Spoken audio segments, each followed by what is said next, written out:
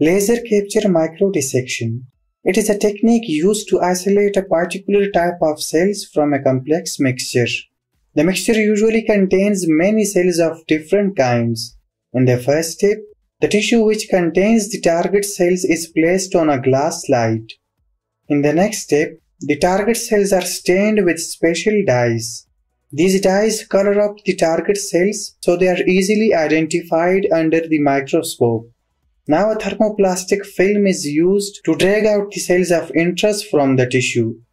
The thermoplastic film has adherence property, but initially it is inactive. The adherence of thermoplastic film activates only under laser light. Next, the thermoplastic film is carefully placed on the tissue. Now here comes the exciting part. A computer-controlled laser is focused on a part of thermoplastic film. This part has the target cells under it.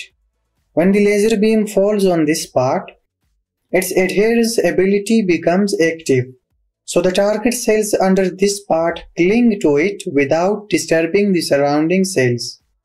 Now the thermoplastic film is lifted off along with the target cells attached to it. These target cells are finally analyzed for different purposes.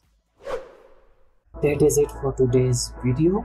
Make sure you are subscribed to the Science Info channel. Like and share this video if you wanna help others. Stay tuned. I will see you in the next video.